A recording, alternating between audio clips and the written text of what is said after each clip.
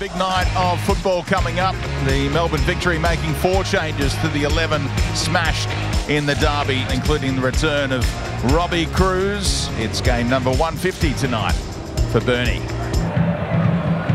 Robbie Cruz with a burst of speed, able to ride through a challenge. Another little clip on his ankle.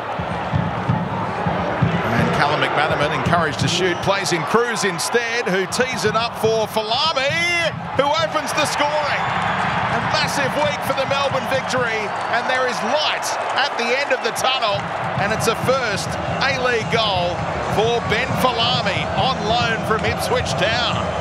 Really clever pass from McManaman to open the chance. The dink to the back post made it look a little dodgy for Ben Falami, but he held his nerve and he finished with a plumb, and the Victory in rare territory.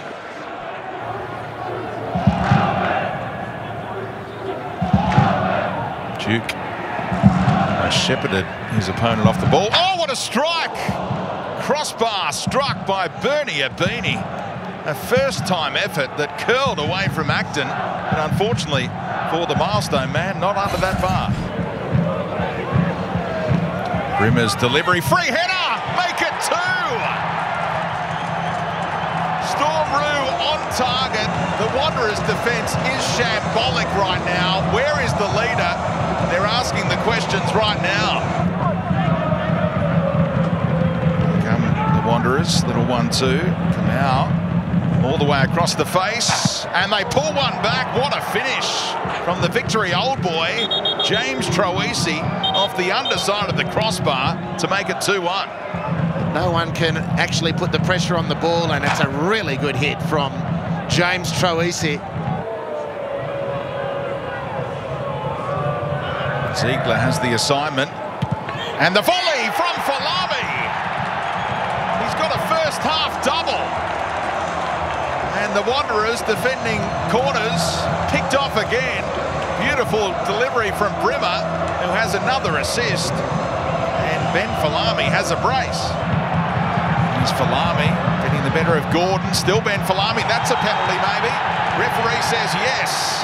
And will Ben Falami step up to the spot and hunt his hat-trick? Jake Brimmer steps up to the spot, and Margush keeps it out and keeps his team in the game.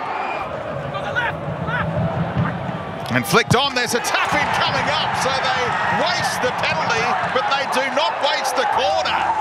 Flicked on to Dylan Ryan. Dylan Ryan arrives at the far post. Callum McManaman, really nice glance. This is a horror show for the Wanderers. And they're wiping the sleep out of their eyes, the Victory fans. Where's this been? 4-1.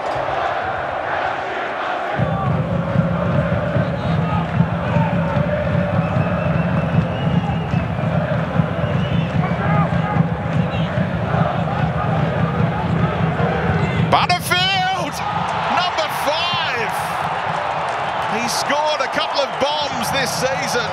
He can hit them from outside the area. And the man with all that experience in the English Championship has been part of the inspiration tonight. We've got Alfie, Adam Lafondra on the way back. If you haven't caught up on the news today. Charged down by the arm there, and the penalty has been given. Doran sends him the wrong way, and it's back to 5-2, and there's 15 minutes to go, and the Wanderers are second half specialists in scoring goals. Who knows?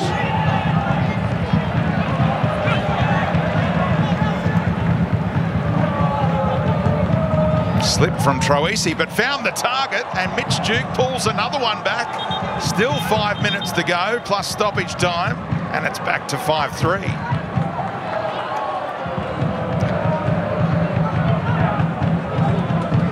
By Troisi, lifted down the line for Duke, and the ricochet all the way through for Muller. 5-4, still 2 minutes plus stoppage time to go. It's one of those crazy nights in the A-League. And it slices off the boot of Nikolai Muller and into the back of the net. From 5-1 to 5-4. Look at the curl on that from the German. They're hunting for an escape act of monumental proportions. Final seconds. Another slip from Butterfield. No damage done.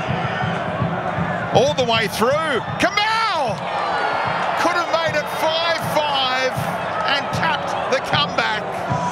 Could not keep it down, and surely we are done. But you'd reckon that'd see us out.